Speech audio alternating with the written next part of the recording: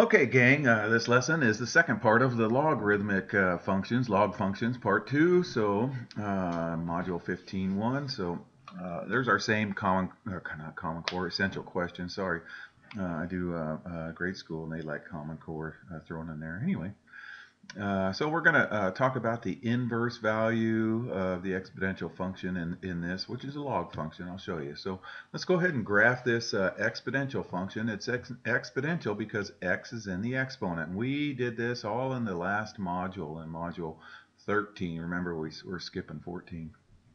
Okay, so we're going to use all of these values right here to plug in right here. Okay, so let's go 2 to the negative 2. Well, 2 to the negative 2 is 1 over 2 to the positive 2, which is 1/4. Okay, so to the left 2, up a fourth. Okay, and then 2 to the negative 1 is 1 over 2 to the positive 1, which is, something disappeared there. Oh, I remember all that. Okay. Sorry, I gave you all the answers there. That's cool, though. They're coming up. Anyways, you're going to get 1/2. So we're going to go to the left 1 and then up a half right there, okay? All right, and then let's put in 0. Anything to the 0 equals 1. So 2 to the 0 is 1, okay? 2 to the 1 is 2.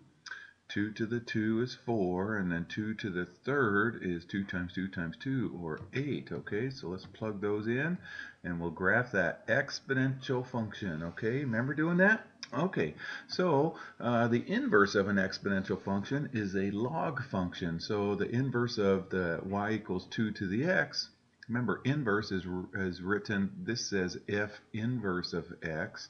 Okay, it looks like to the negative 1 power, but it's f inverse of x is just log base 2 of this x right here, okay? So if we graphed that, you guys, let's go ahead and graph that using the graph right there. Remember, they're inverses. Do you guys remember about inverses? Remember how we switched the x's and the y's? Okay, so if we just switch those, interchange them, so this becomes y, this becomes x. That's what all these are. They're just switched. So here we're going to go to the right a quarter, down 2. To the right a half, down 1. Over 1, up 0. Over 2, up 1. Over 4, up 2. Over 8, up 3. So over 8, up 3. Okay?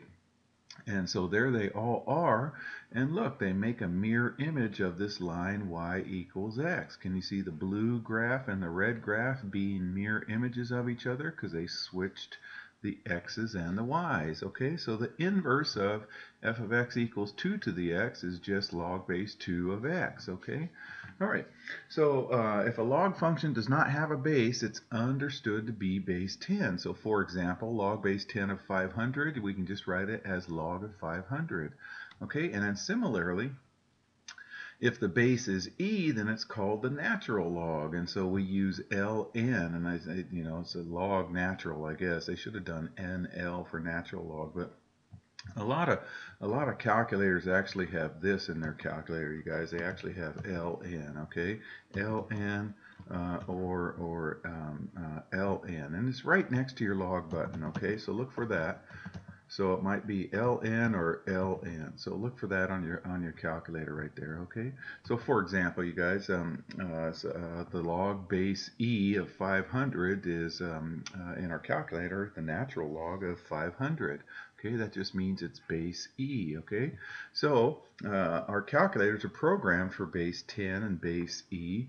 So if you punch in your calculator log of 500, you'll get about 2.669. And if you punch in the natural log of 500, you get about 6.215. Well, what does that mean? Well, that just means, remember, this is base 10, so this base to this power equals this.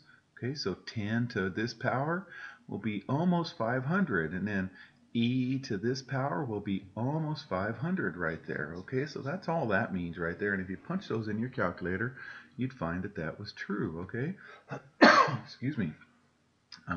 Okay, so let's evaluate each log right here. All right, so these x's weren't supposed to be here. Let me fix that here.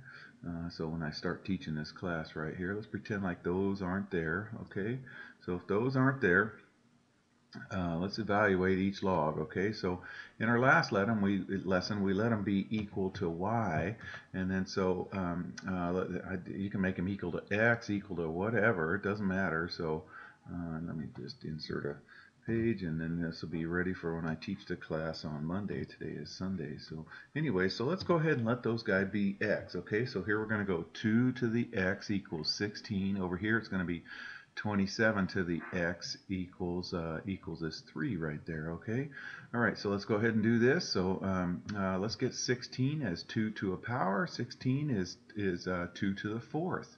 Okay, so 2 to what power equals 16? 2 to the 4th equals 16. Okay, over here, 27 to the x equals 3.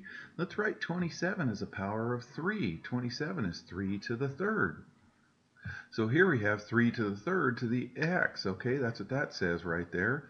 Okay, and then remember, powers raised to powers, we multiply these. So 3 times x will be 3x. So we have 3 to the 3x equals 1. So that means that the power is equal to each other. If 3 to a power equals 3 to a different power, then this power equals this power. So here we're going to divide both sides by 3, and we get 1/3. Okay, here we have to use our calculator. So punch in log 12. Some calculators you got to do 12 and then hit log. Okay, either log 12 or 12 log. Over here, same thing, natural log of 0.75 or 0.75 natural log, depending on your calculator. You should get about those values right there. All right, let's try a couple of application problems. Okay, so the acidity level or pH level of liquid is given by this formula right here. Okay, pH equals the log of 1 over h to the positive power, I guess. Okay, where H plus is the concentration in moles per liter of hydrogen ions in liquid. Okay, they're just trying to be confusing with all this sophistication. Don't worry. It's pretty easy. We're just doing our log stuff. So in a typical chlorinated swimming pool, the concentration of hydrogen ions range from 1.58 to the -8 moles per liter. Okay, that's what's going to go right down here because this H plus is our moles per liter, to the 6.31 to the times 10 to the -8 moles per liter. Okay, have you done scientific notation before? If you haven't, that's no big deal. Scientific notation, when it's a negative exponent, that just says move this decimal 8 places this way. 1, 2, 3, just 8 places. And then you plug in a bunch of zeros for the missing spots right there, okay? So what's the range of pH level? Okay, so substitute in those values right there, okay? And then let's go ahead and put those decimals in our calculators right here. So all I did was move the decimal over 1, 2, this is what I was trained, just make little loops, 8 loops right here, and there's 7 spaces because the first space is right there. So here's 70631, and then here's 70158. Don't forget the decimal right there. So then we do 1 divided by these decimals, 1 divided by these decimals. Now if you have a graphing calculator, it will let you actually put in 6.31 times 10 to the 8th, but most scientific calculators don't let us do that. Anyway, so when you do 1 divided by those small decimals, they're very large numbers. So it's about, there's some change on here, some decimals on here, okay? So this just says log of 15,847,861. I think your textbook said about 15 million. Well, I disagreed just a little bit, and similarly, they said about 63 million. So it doesn't matter, you guys. So let's go ahead and hit our log button, or log features with these right here. So when we do that, we get about 7.2 and about 10.8. Now remember, that just means 10 to this power is about this number, and 10 to this power is about this number. Okay, well, let's answer the question here. So the pH of the swimming pool will range from about 7.2 to 7.8. Okay, all right, one more. So I'm not going to try to pronounce that. So blah blah blah blah blah is one of the bacteria used to turn milk into yogurt. The population P of a colony of 3,500 bacteria at time T is in minutes, can be modeled by this function right here. Okay, so remember, the exponential functions can be the inverses of logarithmic functions. So how long does it take the population to reach 1,792,000? So how long will it take this? Okay, so what I'm going to do, you guys, is solve for t, and then when I solve for t, I'll go ahead and substitute that in. So let's go ahead and first divide both sides by 3,500, okay? You see what I did? I did divided by 3,500, divided by 3,500. P of t is just p right there. Okay, and then, excuse me, so we're going to rewrite it in log form, okay? So log of base 2 of this equals this exponent right here, okay? So that's how we bring that log function down right there, alrighty? And then, so what we're going to do now is multiply both sides by 73, and then we can go ahead and answer the question right here. So how long does it take for the population to be this? So here's time t in minutes. So we'll go ahead and plug in 1,792,000 right here and divide it by 3,500. You're going to find a nice convenient number with base 2 right here, by the way. So we get that. And otherwise, we've got to do another function that I haven't shown you yet. I think it's in the next lesson. Who knows? Anyway, so we get 512. And 512 is actually 2 to the 9th. So log base 2 of 512 equals 9. So this value right here equals 9 because 2 to the 9th equals 512.